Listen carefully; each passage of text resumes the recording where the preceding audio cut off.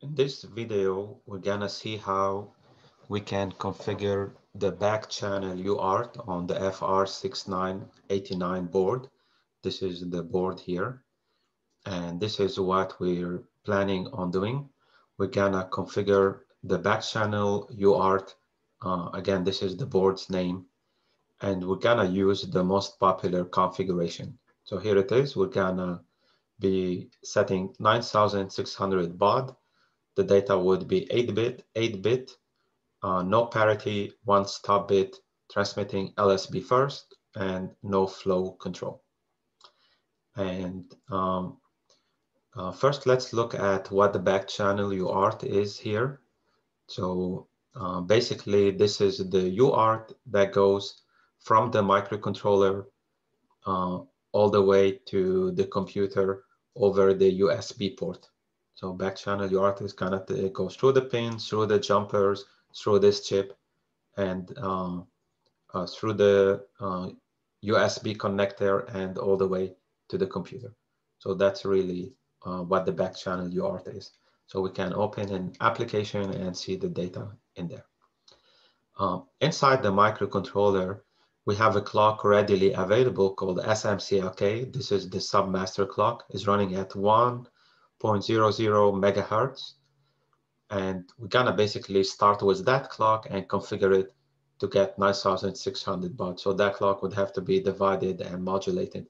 And we're also gonna use the oversampling feature of UART, which will be running at 16 times the baud rate.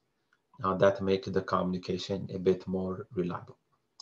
So this will be our guide here. And the first step we need to do is we need to figure where the back channel UART is mapped to. So basically on this Launchpad board, we have the communication module called EUSCI, Enhanced Universal Serial Communication Interface. And that guy implements UART, I2C, and SPI. It really implements all the three, maybe even a couple more communication protocols. So let's see how we can configure this one for UART.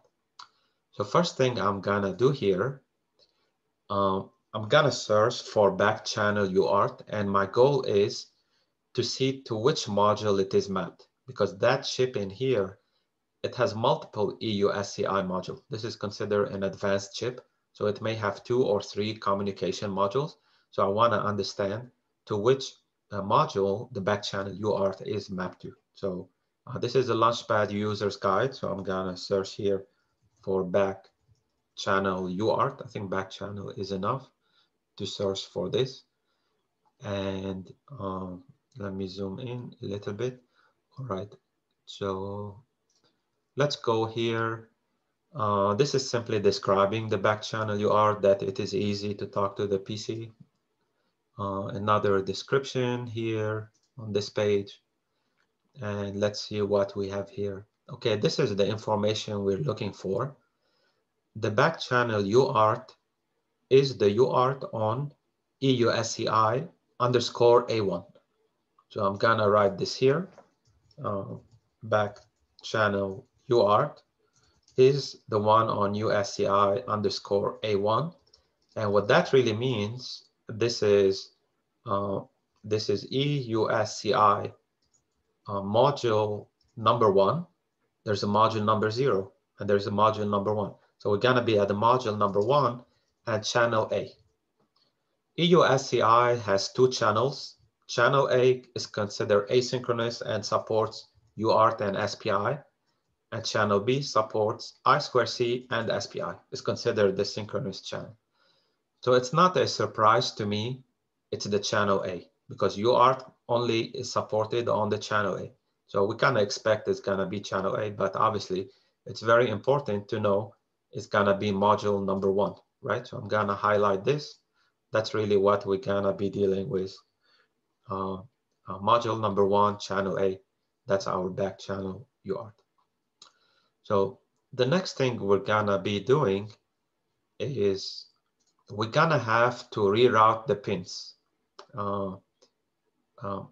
Actually, we may have this figure here. the pins usually have multiple functions.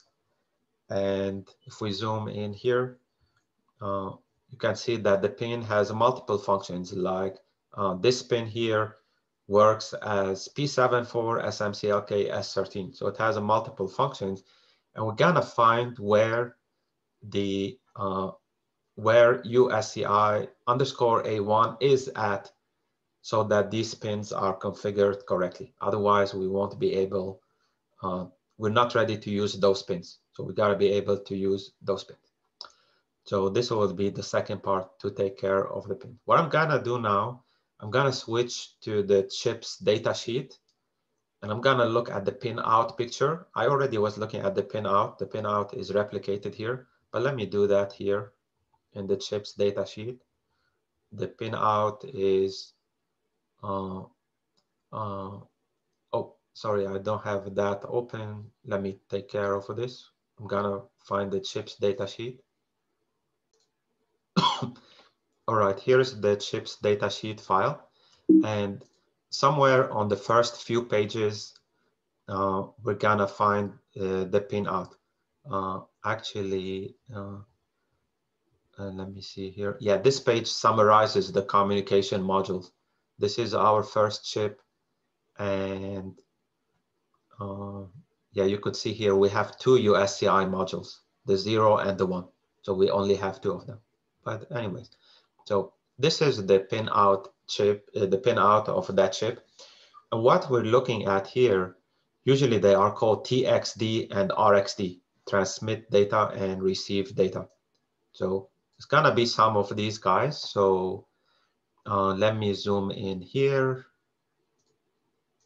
I'm gonna stick with the 100 pin because I have the 100 pin variety. That's the 80 pin. So I'm gonna zoom in here, and I already searched for these before, so I have them highlighted. And here is what stands out. This is what we want. UCA1 RXD. That basically means USCI channel A module 1 RXD and TXD. So that's consistent with what we are looking for. So this is the transmit and this is the receive. They are on pin 87, 88. And what really matters in this chip is which GPIO they overlap with.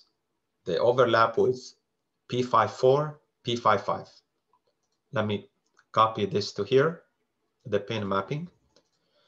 So UCA1 RXD, again, that's EUSCI channel A module 1 receive data, right? Which is exactly what we want. Channel A module 1. So that's the guy here. And that overlaps with P55. Okay, we're gonna write this down. Now, UCA1 TXD overlaps with P54.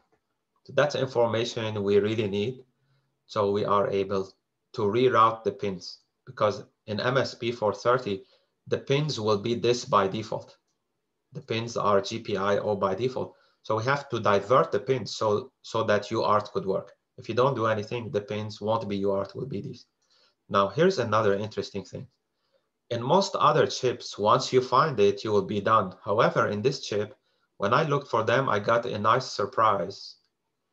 I found them again. So that's really not good, because now we're gonna have to figure out which one to use. Look what we have here. UCA1 TXD is also overlapping with P34. So TXD also overlaps with P34, and UCA1 RXD also overlaps with P35. There are a lot of pins here. If you search again, you're not gonna find them. So I only find them in both places. But that's actually gonna be a bit of confusion for us, because which one am I gonna be based on? Am I gonna divert these guys, which are pin 40, 41? Or am I gonna divert these guys, which will be 87, 88? Remember that the back channel UART is a physical connection. So which wires did they tap into to send it back to the computer? Did they tap into these wires, or did they tap into these wires? So it has to be one way. If you were configuring to another chip, you could use either, but this hardware wiring is already done. we need to figure out which one is done. This is a question of the board. So now I'm gonna go back to the board user's guide, right? We're gonna figure out what's going over UART. And by the way, there are jumpers. If you see here, there are jumpers called RxD and TXD. So the two things we're looking for, the two wires, they're actually going through the two jumpers. So I need to know to which pins they are going to. Typically in such a question, I look at the schematic, which is provided at the very end. There's nothing more helpful than the schematic. It's very clear and show you where everything is connected. So I'm gonna be looking for these jumpers. And let me see where the jumpers are. Okay, these are the jumpers. These are the jumpers we were looking at. Let me zoom in on the jumpers.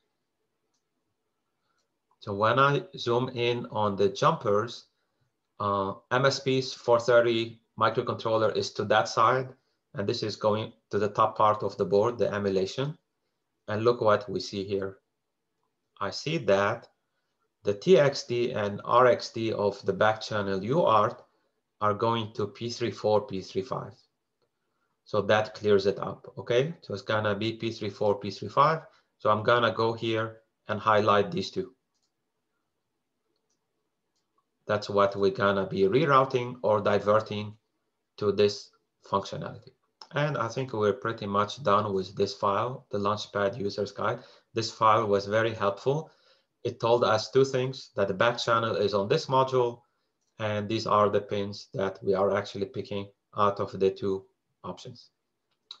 So what we're gonna do next, I'm gonna go back to the chips datasheet because it's gonna show me how to divert these pins. And this is usually through a bunch of tables that are somewhere in the middle of the datasheet. So I'm gonna scroll to the middle of the datasheet, and there's gonna be so many tables, you can't miss them. These are the tables. You see how many tables? They all look very similar. There's a description of the circuit and a bunch of tables how to divert. So let me find P34, P35. This is P6, so it's gotta be earlier. All right, here we are, P34, P35. I have looked these things earlier. So this is what it's saying. P34 has so many functionalities. You can see these in the pinout picture. P35 has so many functionalities, and we're gonna pick this function, UCA1 TXD, UCA1 RxD. So I'm gonna write these down in my file. So we have P3 direction.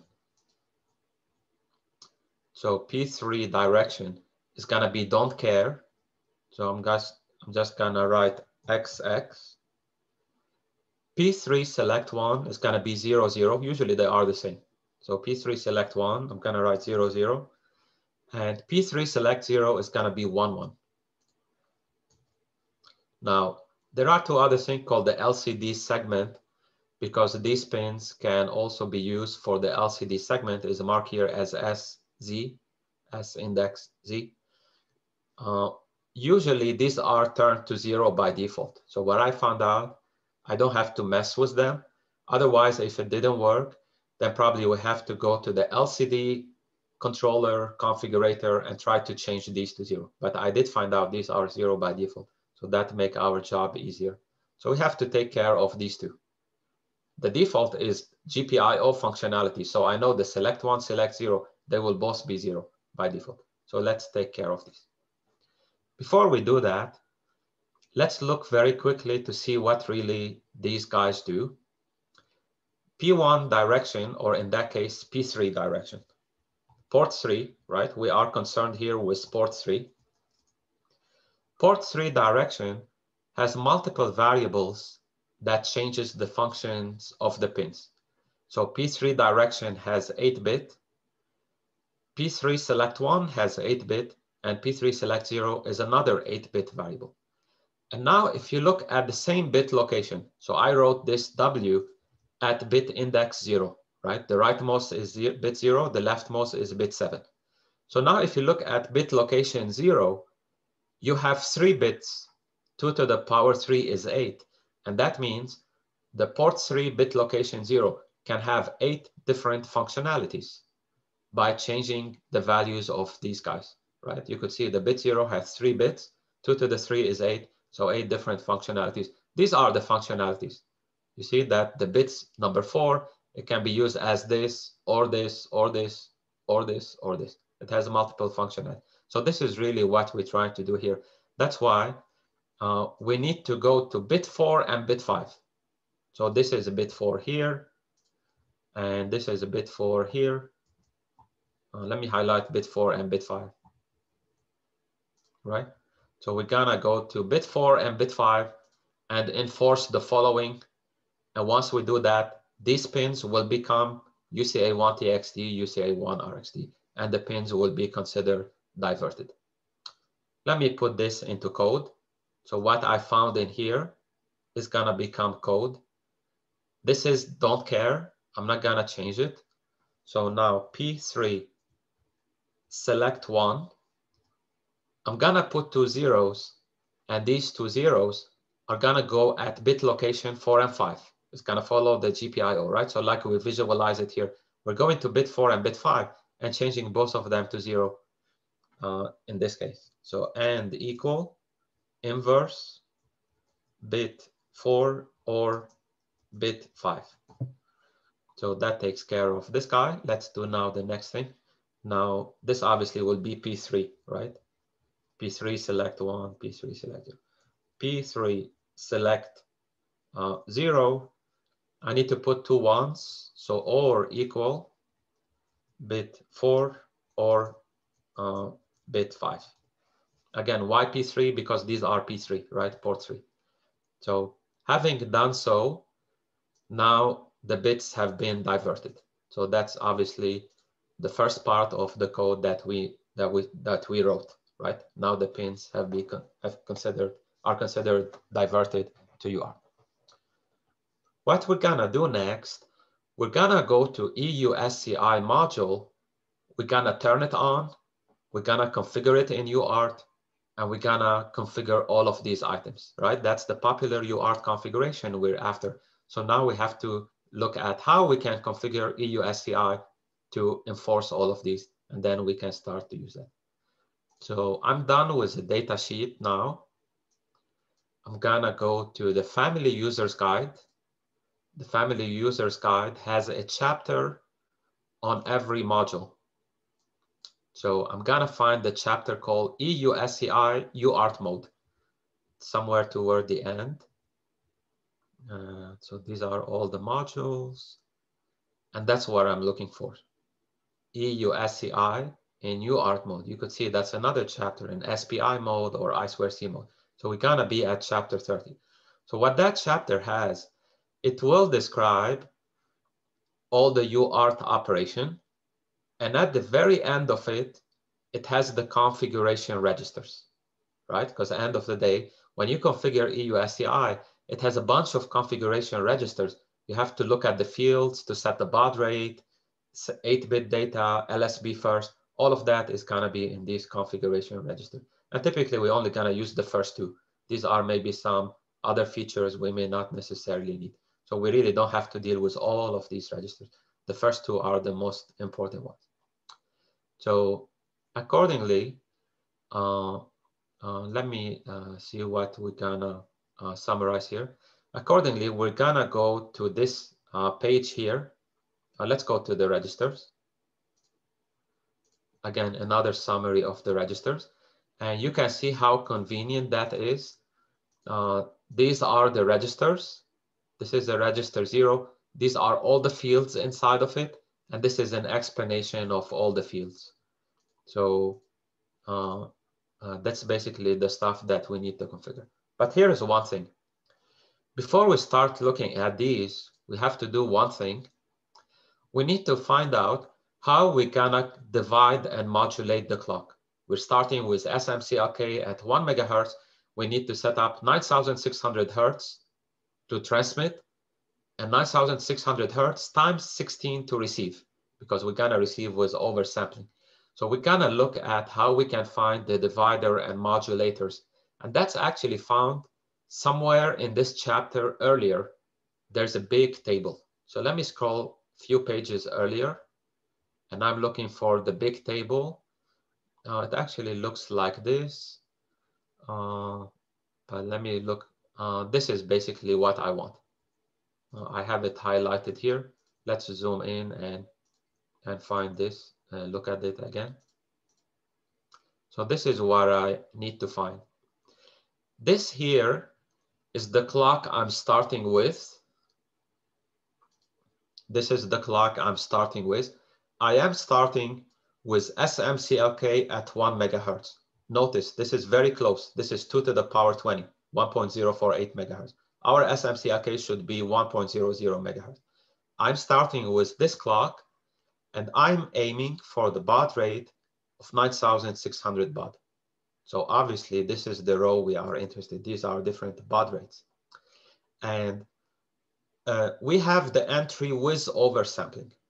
So apparently you could see here, sometimes they give you the entry without oversampling. So I think they really recommend oversampling, because they might as well give you another entry without oversampling. It could be done without, but apparently they didn't. And I'm completely fine with oversampling. So what you're gonna see here, these are the three numbers we need to write down. This is the divider, and these two are the modulator. The divider is actually very easy to compute. This is what the divider is. Let me actually write them down here, or let me write it here since I have the two numbers. The divider is basically, if we divide 1 megahertz by 9,600, I believe the answer is 104. And then furthermore, you divide by 16, you should get 6 point something. That's why the divider is 6. So the divider is so easy, you can compute with a calculator. Now, the modulators compensate for the fractional part. They're not equal to the fractional part. They compensate for the fractional part, because this guy is going to do modulation to make the clock accurate. And briefly, modulation is when you mix two frequencies, so you have a frequency that's in between them. That's basically what the hardware unit will do. So anyways, let's go here and write it down. So Family Users Guide, EUSCI, UART mode, this turned out to be chapter 30, right? Chapter 30, and apparently we look at table 30.5, and that's what I need to write. The divider is 6, so UCBR is equal to 6. UCBRF, this is one modulator, equal to 8. UCBRS, that's another modulator, equal to 20 in hexadecimal, 0x 20. So I'm gonna write these down because I'm gonna need to use them in my configuration. And that's pretty much it. Now we are ready to go to the registers, and we can start activating or putting our configuration. All right, here are the registers at the end of the chapter. So in our case, X is equal to 1, because we are using EUSCI module number 1. So when we use these registers, it's gonna be called UCA1 control word 0. CTL means control. That means it's a configuration. Let's look what we have here. This is the parity enable. We decided we don't want parity, so this will be equal to 0, parity disabled. If you don't use parity, odd even doesn't matter, so I'm gonna skip this. We want LSB first, right? So this bit is also equal to 0, LSB first. We wanna transmit 8-bit data, right? We wanna transmit 8-bit data, so that also is equal to 0, right? 0 here. We want to transmit 1 stop bit. The popular configuration is 1 stop bit, so that's also equal to 0. We want UART mode, which is also equal to 0. The UART is considered asynchronous, that's also equal to 0. And if you guys notice, that's not a coincidence. They're all equal to 0. That's because the most popular configuration is mapped to all the entries equal to 0. That makes it easier for us to to configure the most popular configuration. The clock is SMCLK. We can either use 2 or 3, doesn't matter. And this is interrupt enable on erroneous character. We're gonna ignore that for now. This is a more advanced feature. We can do UART without that. This is a feature called break character interrupt enable. We're not gonna use an interrupt. So let's leave this guy alone. It's disabled. That's the default value. It's disabled. So we're not gonna enable it. And another feature called dormant transmit address to mark the data address or data transmit break. We're gonna leave these alone. Here's one thing we need to worry about. This is called the reset. That means we can put the EUSCI module in reset, and apparently by default it is. And what that means, we can only change the configuration while in reset. So remember, now we're gonna activate our configurations. So this guy, I need to change it to 2 or to 3, but we're not supposed to change the configuration unless we enter reset. So that's basically how the procedure works. Actually, I've written some of it here. So let's write a function called void initialize UART. Okay, this is a void initialize UART. The first thing we're gonna do is enter reset, even though it's already entered, but I'm gonna write this code assuming we're not from reset state. Maybe the microcontroller was running and we change this. So first thing we're gonna do is enter reset. So remember, this register for us is UCA1 CTL control word 0. That guy is 0. So UCA1 CTL control word 0 or equal UCSW reset. So now we enter the reset state, okay? Then we're gonna activate all our configuration here. And at the very end, we're gonna exit reset and then close up the function. That's how you can do the configuration. So enter the reset, configure everything you want, and then exit the reset. So I'm gonna do another thing here. I'm not gonna rely on the reset values. I'm gonna write this from scratch. So even though if these were other values, I wanna change them to what I want. So what I'm gonna write here, just one subtle change, I wrote that register is equal to reset. So what this is gonna do, reset bit is 1, all other bits are 0. Does that make sense what I did here? So look guys, what I did. I set this register to that particular bit. I wrote equal, not or equal. So when you do equal, it means that guy will get 1, that guy will get 1. So we are in reset, but all the others get 0, which you could see the reset value is 0 after you start your microcontroller. But even though they weren't, because the code has changed them, all of these will go back to 0. So therefore, I'm only gonna change the one that should be non-zero, because at that point I ensured everything is 0. So this should be 0, I will leave it alone. This should be 0, should be 0. I want 0 here, 0 here. And it looks like I want this to be 2 or 3, the clock. So here's what I'm gonna write now. UCA1 control word 0. Now I need to do OR operation, right? Because I don't wanna exit the reset. I wanna stay in reset, but on top of that, I'm gonna add some other bit fields. Let me do 3 here. So UCS select underscore 3, and that means SMCLK. So now I selected my clock. Remember, I'm still in the reset. I only did OR operation, only this field will change. We're gonna stay in reset, obviously. And as you can see, we are done with that register. Let's look at the next register. This register is called control word 1.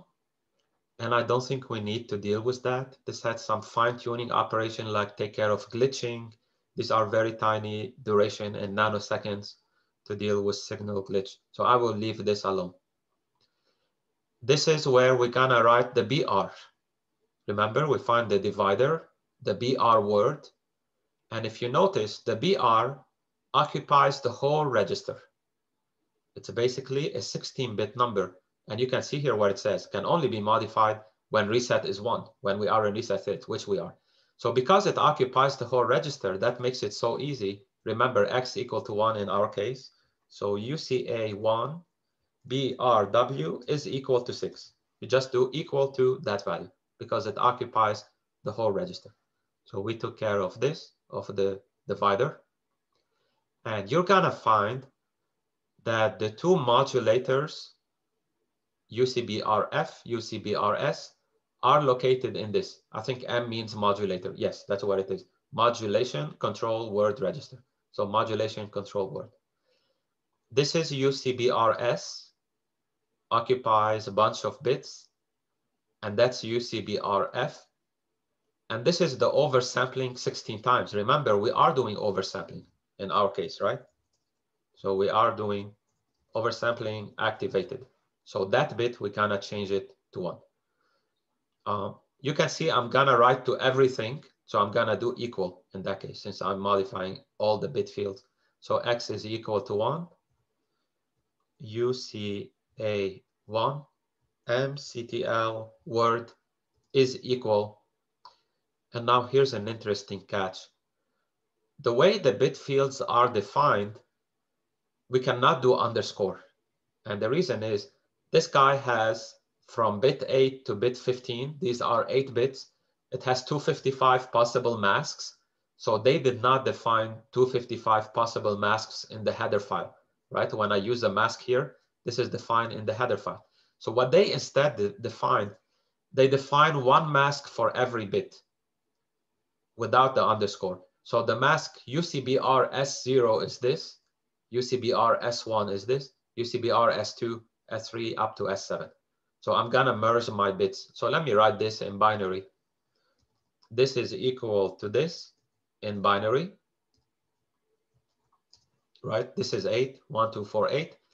And that's actually bit number 3, 0, 1, 2, 3. So I'm gonna simply select UCBRS3. No underscore. You're not choosing the value of 3. It's not going to be 1, 1. You're choosing only bit 3. It's going to be 1, 0, 0, 0. So let me write this down here. UCBRS3. Or with, let's take care. Oh, sorry guys, I made a small mistake. UCBRF. This is F. So UCBRF is this. So that means F3. Okay, doesn't really change anything. So now when you look at these guys, it's gonna be UCBRF3, right? So that guy. But doesn't matter where its location because this mask will find its location. So UCBRF3, that takes care of this. Let's do the same for UCBRS. So I'm gonna write it in binary. I have 2, 0, so it looks like this. This is 2, and this, right? So let's see what we are dealing with here. This is a bit 0, bit 1, bit 2, bit 3, bit 4, bit 5. It's only bit 5. So therefore, UCBRS5. That's what I'm gonna put here. UCBRS5. And now these two guys have been configured, 8 and hexadecimal 20. And I'm just gonna look quickly on the family users guide. Whoops, sorry, I was already in the family users guide. Was it 20 or 22? Let me just make sure I copied that correct. Yeah, it is 20. 20 is the correct value. Okay, so now we activated 8 and 20, and I'm gonna activate the oversampling. So or UCOS 16, and that's pretty much it. Now this configuration is active. Obviously, it would be nice to put some comment. You can copy these down here, right, to say what we were doing. UCBRF is this. UCBRS is this. So this kind of shows in the code. So anyways, let's see what we have here. That's really the most important part. Here we have a register called status. You can read into this. but we don't necessarily have to use it. This is an overrun flag. If we receive a byte and we receive a new one without reading the old byte and they overwrote each other, that's how we know with this flag. But anyways, these are really not very important or not necessary just to do a basic UART send and receive. Anything you transmit in the TX buffer. It will be UCA1 TX buff. When you receive in the RX buffer. Okay, this is another register. And let me see the transmit flag. If we want to create interrupt when we transmit and interrupt when we receive, these are the enable. They're located here. And the transmit and receive flag, they are located here. I'm not gonna go over these here because obviously you're gonna use the flags and TX buff and RX buff to write the code to transmit and receive. So I was mainly focusing here on how to configure that. So at that point, actually, that's the whole configuration. So that's pretty much it. So let me go back to here.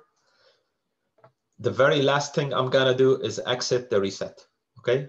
And you can see this here. UCA1 control word 0, that's basically the inverse of this guy. UCA1 control word 0. Now we can exit the reset state.